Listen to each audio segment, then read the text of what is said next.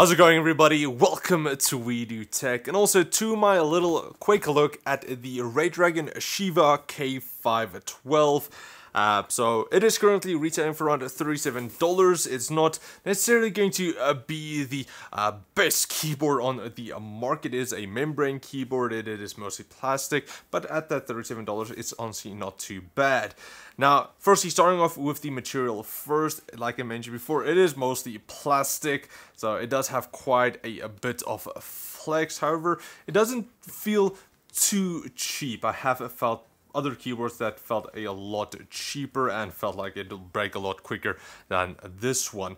Now, included with the keyboard as well is this magnetic plastic palm rest, which just snaps in like that. It's a nice inclusion. I do like it when they do include palm rests. However, it is mostly plastic, and I do feel like it's a bit too short. It should have been a bit longer just to support your wrists a bit more. That's also what I found with some other keyboards where they do include palm rests. It's just a tiny bit too short. About a centimeter or two extra would have been ideal.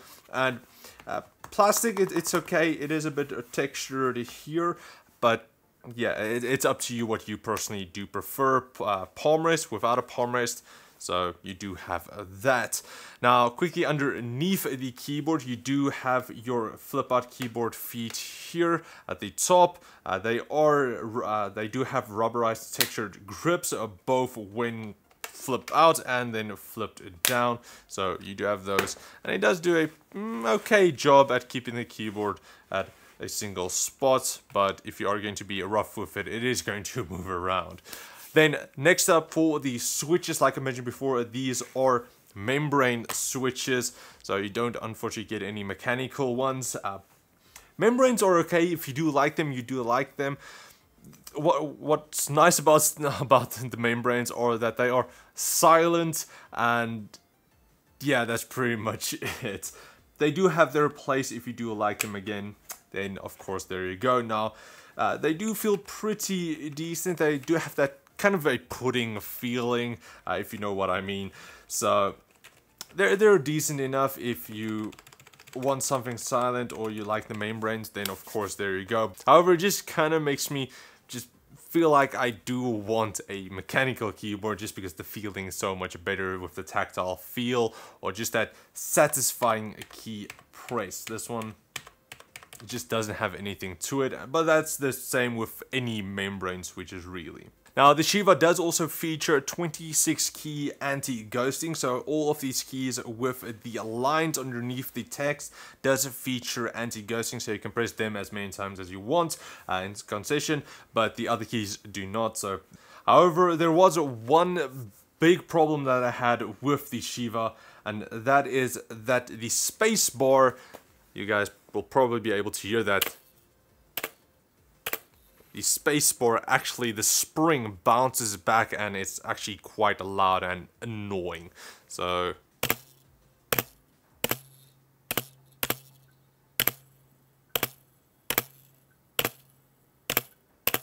hopefully you guys can hear that.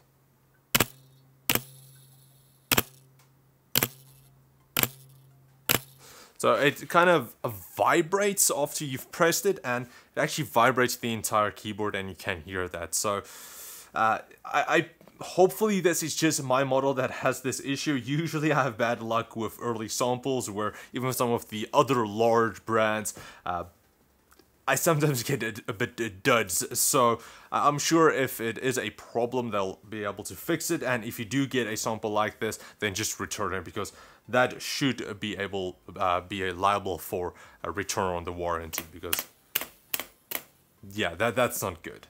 Now, as for the keycaps, they are kind of removable. Now, I haven't really heard that you would replace your membranes keyboard's keycaps with other ones, but maybe you can. I wouldn't necessarily, especially at the price point. However, the keycaps, they do have a very smooth, more rubberized textured feeling. However, I don't know if you guys can already see it. It does pick up fingerprints quite easily, but the text shouldn't fade after a while. It's not double shot, but it's decent enough. And then also the text is actually the font is actually pretty standard as well. Nothing too gamery going on here, which is sometimes just a tad bit much if they do add like crazy fonts. Now, some more controls that you get on the keyboard. Of course, you do get your media controls here at the top, your volume and mute buttons, and then also your music controls here, play, pause, skip, and so on. Now, the buttons don't feel the greatest. It's a bit mushy, plasticky, so I'm not too crazy about those. I would have liked if it was more of a standard feeling switch. But at least you do get them. You do also have your FN functions here at the top. So if you wanted to, you can control your audio through that as well. There's play, pause, skip there. There's calculator, lock key, your home key, all of the standard ones that you usually get. But along with that, you do also get 6 G keys for your macros. So you can go program them on the keyboard itself. All you need to do is press the record button, select the key that you would want. It's going to start flashing or quickly flashing once you have selected that. And you can type whatever you want and then just press the record button again. And then you have that set up. So pretty simple. Now, as for the RGB, as you guys can see, it does look pretty good. I do actually have quite a bit of lights shining on the keyboard. If it's a bit darker, a bit later at night, if your room is just not as bright as mine, you can actually see it quite clearly. And thanks to the clear back plate, it actually does help diffuse the light even more, making it shine through a lot clearer. So I do like it when they do include that.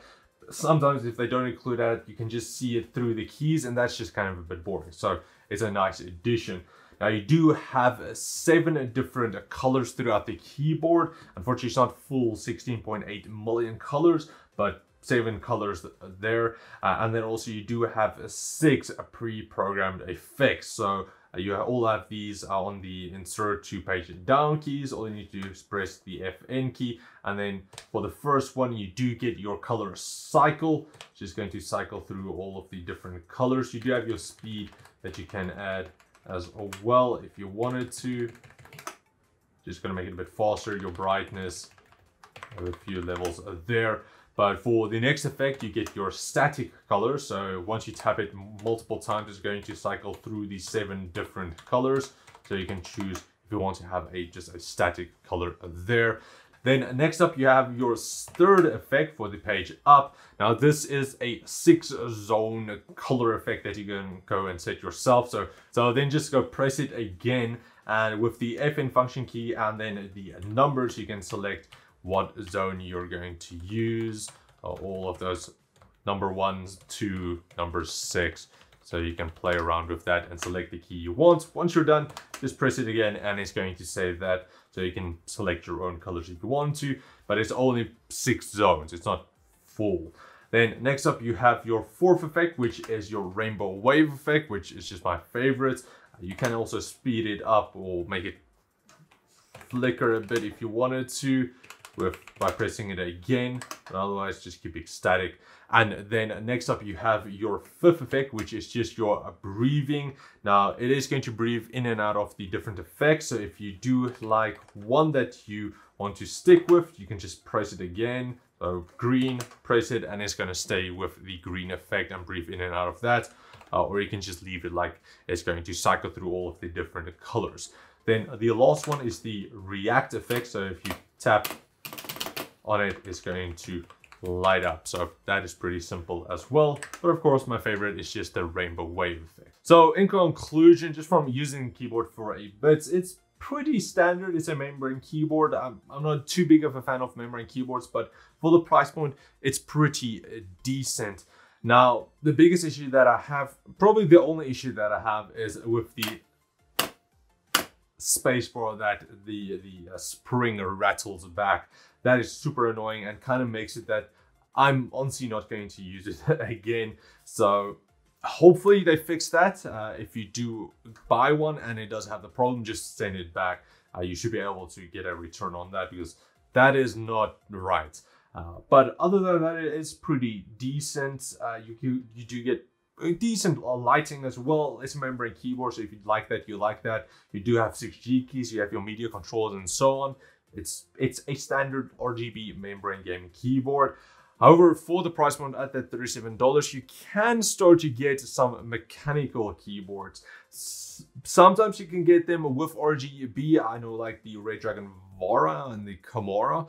They're also usually quite affordable, and they might just be slightly, I think around $40 or even at the same price point. Or I even know the Vara, the standard version, the shorter version, sorry, the 10 keyless one, for the just single color is going for around $30. So that's a full mechanical keyboard. It's just not RGB, but you do have the option of other RGB versions as well, which just costs a bit more. So honestly, I would rather go for something like that, but it's pretty good if you kind of get it for a good price. So that's pretty much it for my review of the Redragon Shiva K512. If you guys enjoy this, please like, share, subscribe, and comment. I will also leave the links in the video description if you want to get one for yourself. So anyway, big thanks to Redragon for sending this keyboard over, and I will check off you guys next time.